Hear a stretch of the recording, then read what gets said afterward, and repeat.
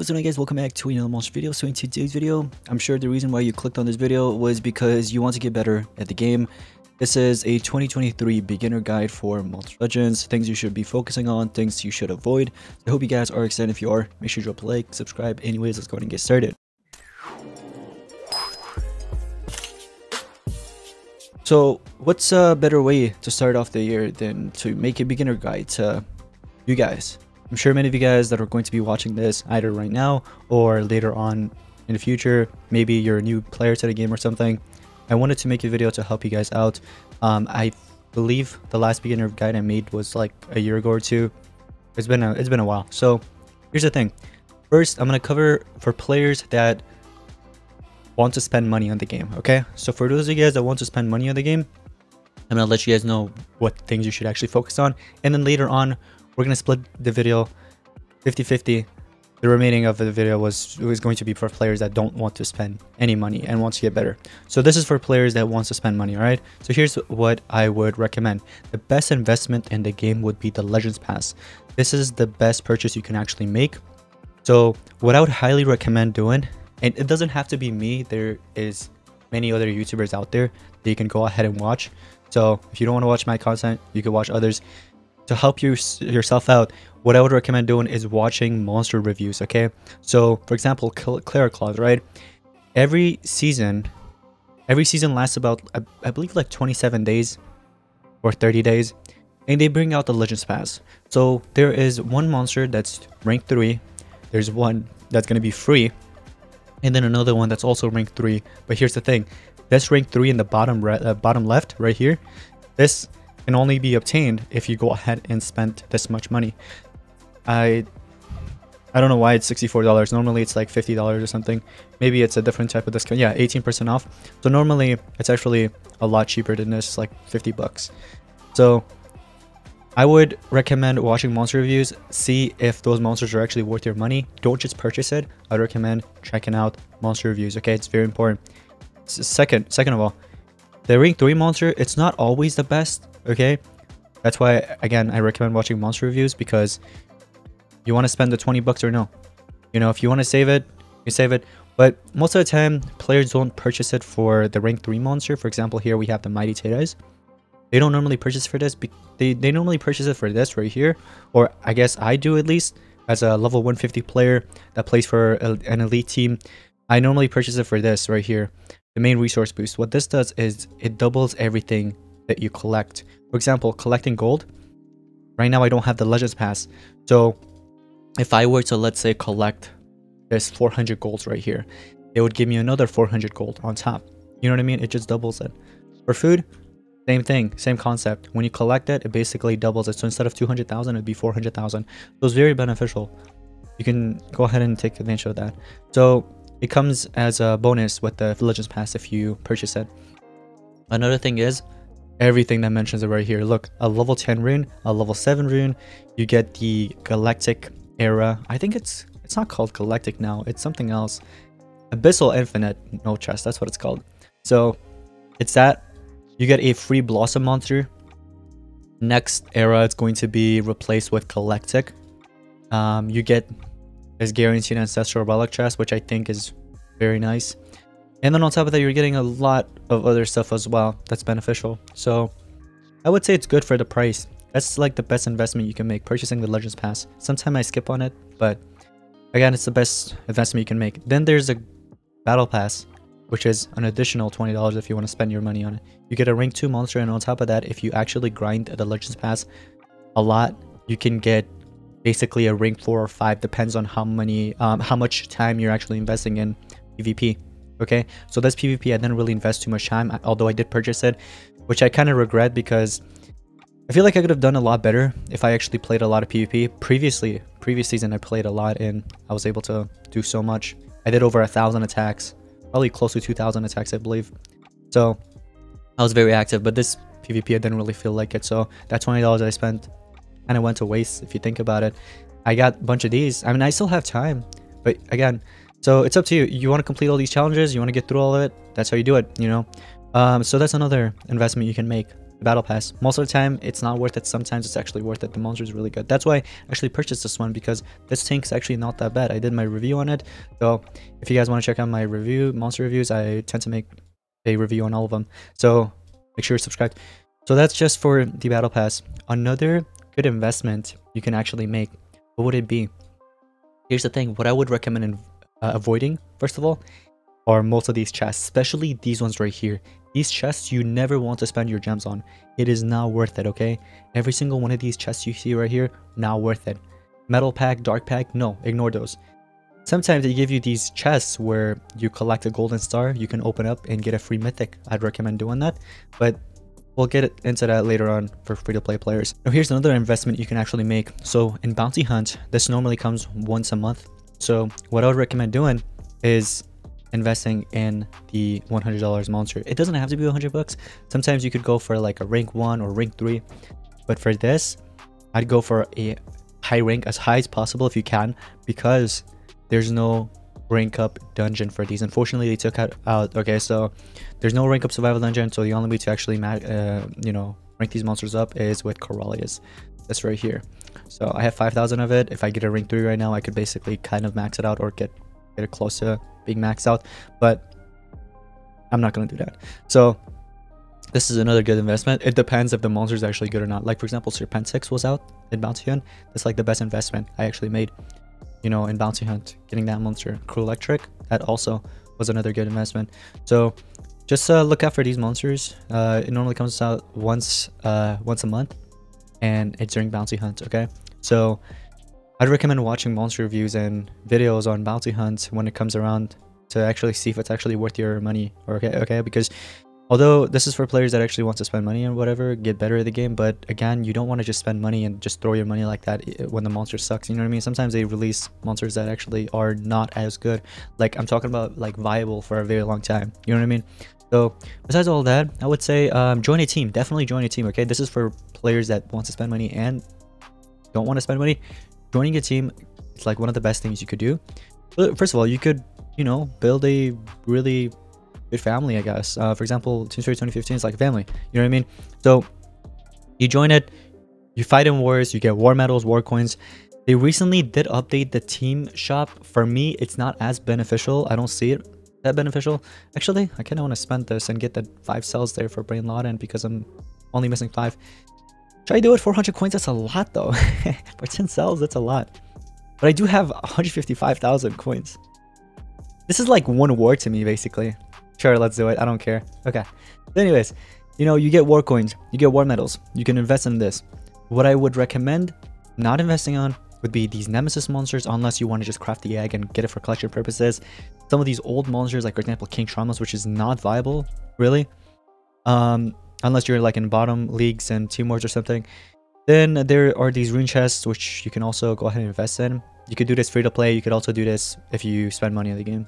But that's another investment. What I would recommend and not investing in so much or to avoid would be this thing right here, Smuggler's Cave. I'm not really a huge fan of this. For 10 bucks, 220 gems. I know it may look like a, you know, decent deal, but invest in Legends Pass instead. At 10 bucks, save it for 2 months. Go ahead and invest in Legends Pass. You know what I mean? It's better in my opinion. Besides all of that, okay, there's Team Race. Team Race also comes once a month. If you have a good team, you can go for a high rank. That's free to play, and also players that don't spend too much money or do spend money from time to time or spends a lot. Team Race, literally one of the best things you could do. Also, if you're going to purchase gem packs, what I would highly recommend doing is wait until there's a discount. You never want to spend 100 bucks for 1700 gems. That is just the worst deal you could do. Same applies to every single one of these other ones. Okay? Unless maybe like the couple of gems for 25 gems, 2 bucks, sure, whatever. But this right here, you can actually get 1700 gems twice for the price of 100 bucks if you wait for the discount. Normally, when the discount comes, every single time it's 50% discount. So you can basically get 1700 gems times 2 for the same price that you're spending when there's no discount, if that makes sense. So wait for a discount every single time you want to just wait for a discount. Another thing is, I would recommend, you know, try to invest in mythics. Mythics is like literally the best thing you can do. Investing in them, like for example, just try to have as much as possible, as many mythics as possible. It could be rank 0, you know what I mean? Use it for gold purposes. Like, as you guys see all around my habitats, almost all of them are basically mythics. You see everywhere. Mythic habitats, mythic habitats, mythic habitats. Except this area right here, which I just have these for fun because I just have that extra space. But try to have as many mythics as possible, okay? Let me see if I have any mythics here in my monster vault. If I don't... Oh, I have Preston. I guess I can move this for extra gold. The reason why I have that in my monster vault and not in habitat is because I have all my fire monsters together. And I don't want to place it anywhere else. It's just going to get messed up. But you know what? Just for the extra... Oh, here. I got some fire monsters here. Just for the extra gold, we'll just go ahead and place it there. See that? So, focus on mythics. That will get you the most gold. If you're a beginner, obviously I would recommend investing in Panikin farming. Panikin farming is like the best thing you could do for gold purposes in the beginning. Later on, I'm talking about like once you start getting a few mythics and then get more and more, replace those habitats with mythic monsters and try to actually start like working on like leveling it up basically. But besides all of that, what other investment could you really make in this game, huh? Here, multiplayer, let me tell you this. This is for free-to-play players and also players that spend money. When you get to leagues, okay, try to go for as high as possible, okay? So if you get to Legendary 2, push to Legendary 1. When you push to Legendary 1, your chances of getting a Legendary Leader is very low, especially if you're a starter player, because it requires a lot of skill, a lot of strategy, okay? So these players that you see in the top 3 and 5 and 10, they are tryhards, trust me. The amount of time it takes you to like learn like everything in the game, it's gonna take you years, trust me. It's not an easy game. If you want to go for Legendary Leader, I would highly recommend first going for at least Legendary 1. You know, get the hang of it, learn some new stuff, watch Team War videos, watch PvP videos, things like that. Learn a little bit and then you can probably push for it because it'll just be a waste of time. Because listen, the ranking system in this game is terrible. Legendary 1 right here with Legendary Leader. So if you're in the top 2 to top 1000, you're getting the same exact rewards. Yeah. The only person that's not going to get the same exact reward is Legendary Leader, which you need to be top 1. So if you could get to top 1000, remain it. You don't even have to go for top any higher than that because the thing is, everybody's going to be getting the same reward. So what are you really doing? Wasting time. Some people do it for fun. I do it for fun sometimes. I do it to beat my personal record. For example, let me see. Right now, okay, best tournament, corrupted tournament 9, which was, you know, rank 13. And then previous tournament was rank 31. I just did that for fun, basically. You know what I mean? Sometimes people do it to like beat their personal record or whatever. So, but other than that, it's just really just waste of time. Unless maybe you purchase the battle pass and you're trying to get these tier eggs and stuff. That's understandable. But just something to avoid, you know what I mean? Besides all of that, oh, Monster Wood. I would say Monster Wood. Here's the thing. For those of you guys that want to complete tasks, unfortunately, Emulator, for me, it doesn't work. For many players, don't work. Some people do say it works for them on emulators, but again, they just took out most of the tasks for me and many other players that I know. So I'm not sure how that works. Maybe it's just where you live, maybe. So, just an assumption. But Monster Wood, they do give you gems if you complete tasks. If you go ahead and complete it, maybe on an iPhone, Android, it works. Emulators, I would say avoid it unless it actually works for you. Besides all of that, oh, Monster Weeks. Monster Week comes around sometimes, okay? What's a Monster Week? Well, basically, sometimes on Monster Labs, you know, they tend to appear. You purchase their cells and it's going to be cheaper and there's going to be a mythics. Right now, it's all legendaries and all the crap that you see. These are not worth it at all, okay? Normally, sometimes, not normally actually, sometimes there comes mythics. And those mythics, some of them are actually worth it. You can go on and invest in them, spending your gems, you know what I mean? Sometimes in team shops, go to monsters, you'll see mythics. Not these ones right here. These are legendaries, by the way. And you might see some mythics over here if you actually scroll a lot further. Let's see, right now we got a bunch of legendaries. I think there's mythics if I'm not mistaken. Oh, I could just do rarity. Oh. Maybe they just come around sometimes during Monster Week. Okay. So yeah, Monster Week comes around. You spend like 200 something gems on a mythic that could help you out, you know, advance in the game. Honestly, between PvP and Team Wars, I don't want to actually like make anybody upset by saying this, but in my personal opinion, I think Team War is more strategical than PvP. Okay? Although fighting for that first spot on PvP It's time consuming, you know what I mean? You have to invest a lot of time, a lot of attacks. Look, this player, let me see. This player did 1,000 attacks just to maintain top 3 spot, right? Maybe this player did more. Let me see. Oh, never mind. Not as much. But my point is that if you actually fight in the top leagues, I'm talking about top leagues, like right here, this top, you know what I mean? Like top 5 or whatever. You match against one of these teams, it's gonna be difficult, trust me. You have to really, you know, strategize your battles and stuff. For PvP, you just go in, you attack, you might win, you might lose, you know what I mean? But I feel like Team Wars is more difficult. So if you want to actually get better at the game, I would say watch a lot of Team War videos. You can see what monsters do in battles, which ones are good, which ones to invest in, things like that. But that's just for players that want to spend money in the game. There's many other ways that you can actually spend your money on, but most of them are just bad. Now here's another thing I want to mention. When you purchase the Legends Pass, they give you these token passes. I believe you collect them at the end. No? Okay, it's not any like that anymore. I haven't done it in a while, that's why. When you purchase the Legends Pass, you go to the Arrow Portal, you will see, so right now there's special offers here, Duke of Atlantis, but normally there's like 3 tokens that you can purchase. You get extra cells for the Legends Pass monsters. It helps you advance in the game. It helps you rank the monsters a lot faster. It gives you advantage over players that don't spend money in the game. Unfortunately, I will have to say this game is pay to play, let's just say. Okay, so you can definitely, you know, advance faster than players that actually spend no money or spend little money, let's just say, right? So if you, let's say, are a big baller and you spend a lot of money in the game, obviously you could like get up there. But here's the thing, you also need to be very smart in this game, very strategical. You need to learn new skills and things like that. You know what I mean? You could have level 150s and then somebody could beat your team with like level 100s. Yeah, I'm being serious. So just make sure to start learning new stuff. Let's say you want to be a free-to-play player, right? Okay, what I would recommend doing first is start with panic and farming. Okay, although I give this tip for players that also want to spend money in the game, but this is for everybody really. When you first start the game, try to build as many nature habitats as possible and just breed a bunch of panicans and just place them all around and feed them to at least level 7. I have made a video on panic and farming. There has been other YouTubers that made videos on panic and farming. I recommend checking it out. I made a whole beginner tutorial as well if you guys want to check that out. So I recommend checking that out because it has helped many players out there and I'm sure it's going to help you out. Another thing I want to mention is monster wood.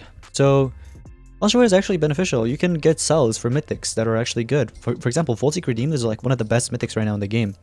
So if you missed out on it, you can go ahead and get his cells right now. Eventually, you can go ahead and craft them. There is Golden Star. Golden Star, if you could get one of those, you get a free mythic basically. Right here, Golden Star chest. Open it up. You know what I mean? So that's a way to get a free mythic. Okay. Another way, okay, obviously tasks, if you could get your hands on it, get some good tasks, complete them, get a bunch of gems, free to play. You know what I mean? You don't have to spend any money, not even a single dime. Some tasks do require you to actually spend money on them, but there are some that you can complete free to play.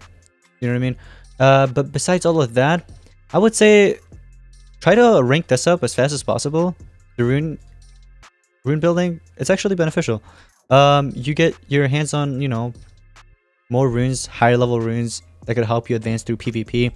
Runes are one of the best things in the game. It helps you out a lot in battle. Like there could be level 150s with no runes, and then you could have like 120s or 130s with like level 10 runes or something. You could get first turn, basically dominate. Obviously there's relics as well. Relics, you know what I mean? Try to get your hands on them. Sometimes there's monster wood relics. You can go ahead and get a bunch of them from there. Also focus on this as well. This is really very important, guys. Not many players actually, you know, focus on this. This is the first thing you should actually max out. You know what I mean? So there's sometimes breeding events where you can actually breed or have a chance of on breeding like one of these mythics. And some of these mythics were like previously worth a bunch of like dollars, let's just say. Like Serpentex was once out in here and he costed like $100 for rank 5. They basically just threw that out there and some players actually got it free to play. So yeah, they do come around, you know, monsters that actually spend or cost money. It just tend to throw them in the breeding sometimes, and make sure to keep an eye out and get those. YouTuber monsters as well. Sometimes they actually, you know, have links, like the YouTubers themselves. Not me. I'm talking about when Monster Gens sponsors a specific YouTuber. For example, recently it was Darman, again for the second time, and they give them a free link, and I went ahead and shared it with you guys. A bunch of you guys got free gems, free resources like food, gold, cells, things like that. So things like that, try to keep an eye out. I normally make a video whenever I see one, so make sure you guys are subscribed to see that. Also, you definitely want to max this out, or not try to work on maxing it out, but if you can't, try to get it to at least level 2 so you can have this rainbow snow peas. You get a lot of food from it. So 75,000 gold for 3,000 food, not bad. It's another way to also level up faster. And speaking of leveling up faster, you don't want to level yourself up, you know, super fast. Don't focus on leveling up as much, because these gold challenges, not just gold challenge, but there are many other challenges out there, it gets difficult for you to complete. So keep that in mind, okay? Besides that, obviously the best thing you can do once you get to level 16, I believe it is, or level 18, is to join a team. Try to join an active team, you know what I mean, and get a bunch of war coins, war medals, get yourself mythics from Team Shop. Previously, it was all full of legendaries, but now they have some mythics that you can go ahead and obtain. So another good investment to make, you know what I mean, as a free-to-play player. Besides all that, like I mentioned, PvP, try to get to as high as possible in these leagues, you know what I mean. When you're a beginner, it's difficult, but just try to advance as much as possible. Get new mythics, you know what I mean? The ones that are actually meta. Speaking of meta, what is meta? Monsters that are good in the current era, let's just say. Those are meta, okay? So for example, let's just say this random monster. It was never good, actually. Let me select a new monster that was actually good a while ago. You know what? When first mythics came out, this cat UFO, he was amazing, you know what I mean? But then later on, there came a better version, so people stopped using him. And also in terms of stats, it's not so high if we compare it to another monster that was, let's say, released later on. No, not Mr. Beast, that was also mythic. Look at the speed here and the life, and although again they're different ranks, but I just wanted to like give a comparison. So they were once meta, but now people stop using them because there's better versions out there. And there are some monsters that actually are meta for a very long time. Like, I see some players still use Spectra. So Spectra is not fully dead. Spectra came out in Corrupted era. Although there's better versions out there than Spectra, but people still use them. You know what I mean? Because it's still usable. So just something to keep in mind. Focus on monsters that are actually meta. I have made a bunch of tier list videos, so make sure to check those out. Check out monster reviews that have recently been out that I've made. What else is there? Dungeons. Yeah, I would say do dungeons. Dungeons actually a good way to, you know, get resources like runes. Not that I'm not really a huge fan of this one. Maybe you can get resources, gems. You know what I mean? Some of them are actually nerfed. They used to be very good back then. If you could complete some of these era sagas, they actually give you a bunch of resources and also talents, cool talents. So that's another thing to mention. Again, I would say Legends Pass, best investment you can make, but this is for players that don't want to spend money in the game. But if you do want to spend some money from time to time, Legends Pass is the best thing you can invest in, guys. Okay? Just want to throw that out there, mention it. Besides all of that, maybe do some bounty hunt. Bounty is actually a good way to get a bunch of cells from previous monsters, previous mythics, and you know what I mean? Advance. Get some of these newer mythics as well. For example, right now there's that one onion looking monster that looks very ugly, very terrifying.